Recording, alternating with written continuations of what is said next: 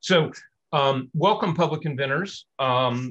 Some of you, I know many of you, but many of you may not be aware of this. Let me just sort of try to explain what we're about and who we are and what we're doing. Public Invention is a U.S. public charity, a 501c3 tax-deductible charity. And this is our first conference, which is public.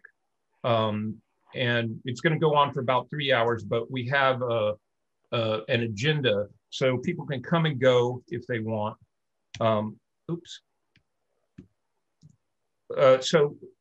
We normally have a code of conduct. In this case, because it's a short meeting, just send me email or notify my assistant, Rachel Karp, who is here and in the Slack channel, or myself if you were bullied or harassed, and we'll boot people out. You can welcome to submit questions either by chat or by Slack. We do have quite a few people here, but you can also unmute yourself and ask a question. I would like this to be a live experience. There's no point in having a live conference if you're not allowed to ask questions.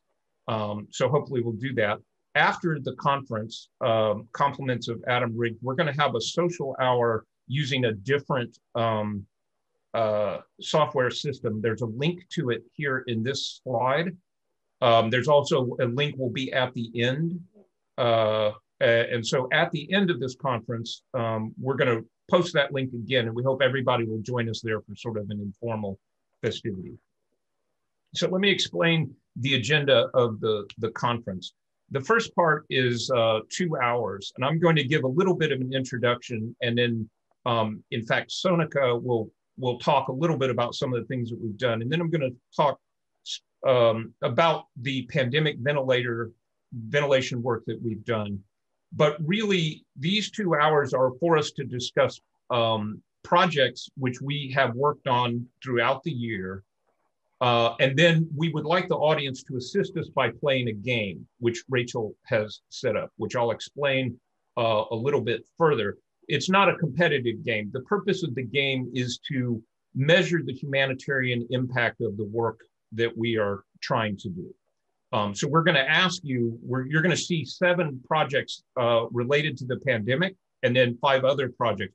And we're going to ask you to evaluate the humanitarian impact of those projects if they were fully completed.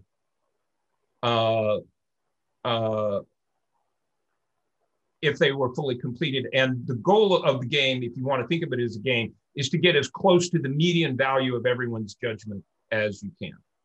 And Rachel will say what the median value was later on when she's had time to process all of that.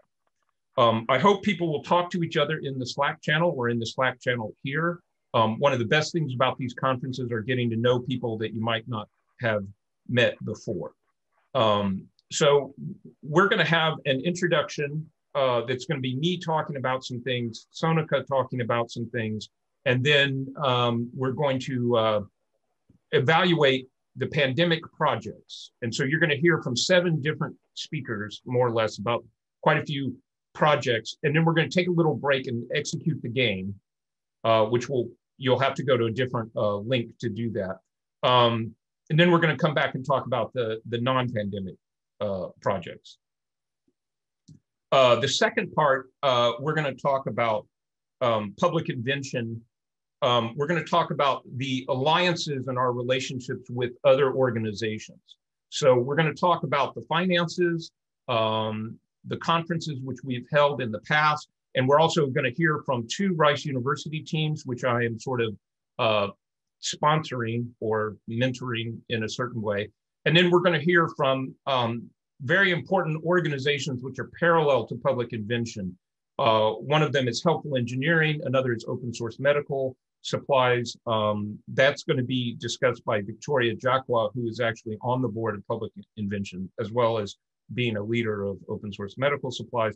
And then Cosmic, which is sort of a Canadian version of Helpful Engineering, which is specifically trying to make open source medical equipment.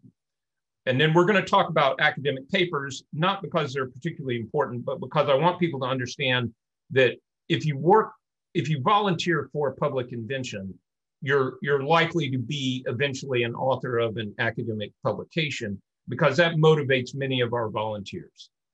And then finally, if I don't screw up the time that we have, we're going to spend the final part of the 3 hours talking about the plans and visions for public invention. And I really want audience feedback about that. That's the whole point of what we're doing here. And then one thing that's very important is we're going to give out some awards. The reason I think this is important is most of the people I know on this call work either for Public Invention or for some other organization as a volunteer, and they don't get paid.